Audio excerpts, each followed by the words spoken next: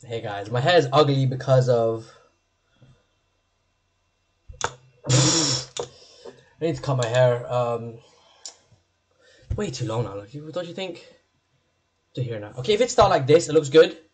But you know, I think it's too long. I think I might just humble myself. I've been saying it for a while. I said it not for a while now. I said it like once or twice in a video. But I think I might.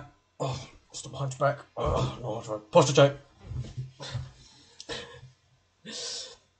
What was it again? I said it for a while now, but yeah, I'm gonna humble myself. I'm gonna shave bald. I'm gonna go bald and get like a slit or something on my eyebrow.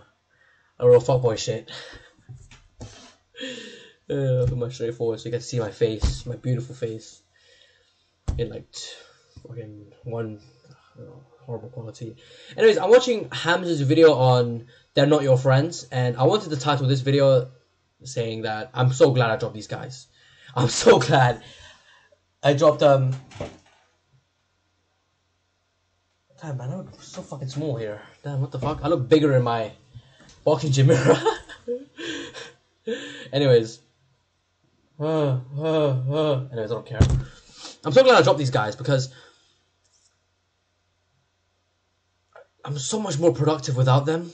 I'm so much more productive without them, and ever since I just dropped them, like put my distance in between, I just, how do I say this? I feel much happier. I feel I'm not wasting my life as much, and I've been more in reality, and I've been more responsible, and I've been more grinding. What the fuck is this angle, bro? Damn, it's a jaw. It's weird, man. What was it again? Look, and a lot of people, when they're afraid to drop friends because they're worried that they won't be able to make another group of friends because they've dropped that group of friends. And I'm here to dispel that. You can make more friends. Maybe perhaps not close friends. Maybe it'll take a longer while. But you can make more friends. You don't have to surround yourself continually with fucking idiots and people that will hold you down forever. With people with limiting beliefs, with realistic beliefs, with limiting beliefs. And what does they even realistic mean anyway? Okay, that's a separate argument. That's another video.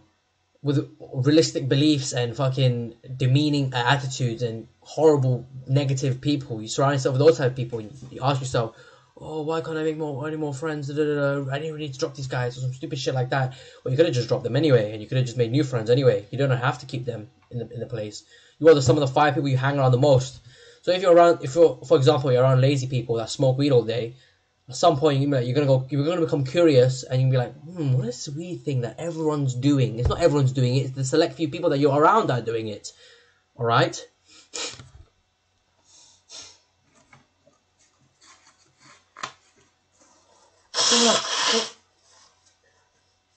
It might look suspicious that I have tissue next to my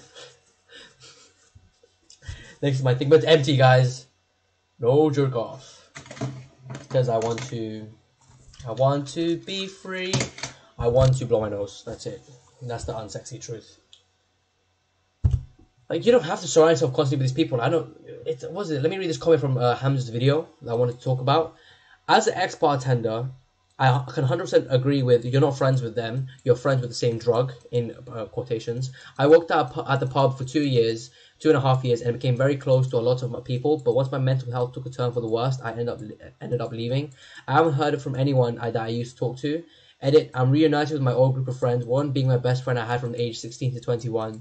So 5 years. I'm 23 now, so 7 years. We've all got plans to go to Amsterdam next year, and we're talking like nothing has changed. It's funny how life works. And in the replies, someone says, I hope you're doing better now, bro, or some shit like that. Appreciate that, bro. I'm kind of used to not having friends now. Being 23, it isn't easy making friends anymore, but you just come to accept that not everyone is destined to have friends. That is a fucking cap, bro. I made so many friends with the introduction of my new boxing gym, alright? They might not be entirely close, but that's because I don't bridge the gap, alright? Most of these things, right? Most of the time, you want to make friends, you gotta be the initiator. Everyone in your life is neutral. This is the weird thing about the West. Everyone's cold, neutral, and distant. Like, you go to the gym. A gym's supposed to be a public space. If you talk to anyone, you're seen as a creep or some shit. The fuck? Or like, oh, people are worried that they're gonna be seen as a creep or some shit if they talk to other people in the gym, which is completely far from the truth. I made a bunch of fucking gym friends. Like, I don't care. I just talk to people. I just don't give a fuck. That's the secret of confidence. Wow, 101, confidence 101. Don't give a fuck. Because when you go home, you'll be like, oh, why did I say that? I'm so embarrassed. They probably forgot that shit already. Or maybe they laughed at it at the thing that the stupid thing you just did with your friends. With their friends. Even if they have friends in the first place. A bunch of people are fucking lonely these days. Why do you give a fuck? You give too much of a fuck of a bullshit. I can talk to people anywhere. I remember this girl before. I was asking for directions. She's like, Jimmy, why'd you ask for directions? It's so weird. Like, I was literally lost. I was literally lost. I don't know what the fuck I was. So I went to directions. I called her. I'm like, can you help me with the directions? It didn't help. Okay, whatever. Leave the call. And then there was two groups of people. I just left the call thing, and then I started talking to random strangers because I don't give a fuck. I need to go home. I need to go. I'm lost as fuck. Right. I just finished a 12-hour work shift from my workplace, and it was just, I'm dead tired. I'm lost. I want to go home. That's it. You know what I'm saying? He's like, oh, Jimmy, you're so weird. Did you hang up? Bye. The fuck? Bye. The Jeffreys, the peons, the people that are below you will only look down on you. You never get hate from above. You never get hate from above. Alright? No one in a high position in the world, in society, looks down on people. Like, in a demeaning way. You know? You never get hate from above. You only get hate from the spugs below. Alright? She was like some antisocial fuck anyway. Bye. I don't give a fuck, guys. I don't give a fuck. I don't care. I don't think you should care as much as well about bullshit. Because if you end up caring so much, you end up achieving nothing. That's a huge problem. Listen, guys. Can you take this off? The candle. I want to light it in a minute. Listen, guys. You can make friends if you're 23. You can make friends if you're 30, 40, 50, 60, 60, 70. You just need to make the effort and show that you care.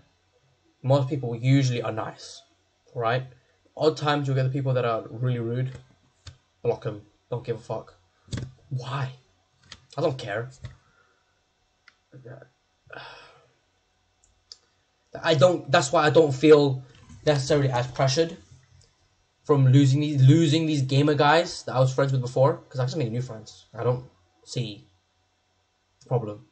I can make new friends that are on the entrepreneurship way, on productive way, on lifestyle improvement way. I don't necessarily see as to why it's such a big issue. Everyone is people. No one is above or below me. I mean, obviously, in some aspects, yes. Money, fitness, yes, of course. But no one is above or below me. There's too many people in the world. No one's really above. We're all kind of same-ish. That's why Hamza can be so successful, right? Because he talked to his younger self. And I talk to myself and to my younger self. In these videos, I'm not necessarily like preaching a message so much as I am reaffirming my own beliefs. Obviously, I want to spread out my philosophy and spread out my message. But it isn't as, how do I say this? It isn't as prevalent as me just talking to my younger self and how I would approach my younger self. Like the video when I said, what would I do if I was 15 or self-improvement or some shit. Have I made that video? Or what advice to younger people, super young people that watch self-improvement videos or some shit like that. That's advice I take myself. You know? We're not special. None of us are special. So get rid of the fact that that any of us are special, because we're not. It's like the fallacy that I've seen, right? A lot of guys are like, they see a cute girl, they see absolutely a gorgeous girl, and they're like, you know what? She's absolutely gorgeous. Put my Tinder radius up. I can't talk to her in real life because she's out of my league. I'm gonna put my Tinder radius up, so maybe I can get a girl slightly uglier than her as a whore that can fuck me. Guys, your priorities are all wrong. She's right there. Go talk to her.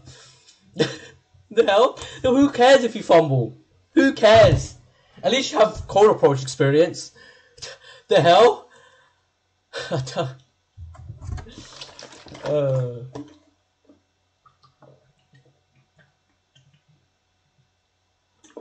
don't care, guys. Honestly, I don't care. I used to really stress my position in life before. Don't care. What can you do now? That's the most important, more question to ask. That's the most important question to ask. What can you do now? What is the best possible move on the chessboard now? Why would you worry about shit in the past? Why would you worry about other people's opinions? What the fuck? It's like that Fight Club analogy. We buy things that we don't like to impress people we don't even like even more. What's the shit? We buy useless things to impress people we don't even like. So, whoa, woe is me, Fight Club, wow, edgy. What the fuck? It's bullshit. Obviously that's true, and it is edgy. But I just simply don't give a fuck. It's that simple. I was like to start a YouTube channel because I don't give a fuck. One of my videos got like 60 views recently. I got quite nervous. I gave it a little bit of a fuck. I'm honest, I gave it a little bit of a fuck. Then I just went back with my day because I don't care. It's all virtual. Like, what's it? It's all smoke and mirrors. Even, no. Only if I went super ultra viral, like my videos got like 3 million views. Okay, then I'll give a fuck because I'd be worried a bit. But I'd still be uploading like the same rate. I'd still be uploading like crazy. I wouldn't change. Because changing... I know, like, it's like the YouTubers that they get like a bunch of subscribers and they go super family friendly. And they change. And I don't like them anymore. Like, if my videos go viral, you came for the version you're seeing me, like, it goes viral. You came for the version that you're seeing, the version of me that you're seeing right now. You don't come for the super friendly, guys, like and subscribe and watch my videos and I will never tell you to like and subscribe. Maybe in the main channel video, because my main channel is basically like a train, like a bullet train in order to success. But this channel is just actually me. It's just me, my thoughts, me, myself, and I. And I don't think I should change for anyone. So I don't need to put like a facade. Like and subscribe, guys. If we reach 10,000 likes, we're literally gonna make another video just like this one, challenge video. Woohoo! That's not how I would like to approach YouTube. Even on my entertainment channel, Berserker, I don't want to approach YouTube like that. I think approaching YouTube like that is completely fake. And at some point it becomes exhausting because you're a fake individual, right? I think being your most authentic self and finding people that accept you is the best possible way you can go about things. Anyways, we're starting to reach 50 minutes. Oh, we're not even started this video. Oh, I'm glad I dropped these guys. I don't even know. Some random video. I should make more focus videos. I'll clip this up. I'll make a clip. Yeah. Okay. I'll do another time. Another time I mean now. I got a video edit. Guys, you have to understand. I've got a video edited now, man. Video edited. 2023 is gonna be my month, bro. Sayonara.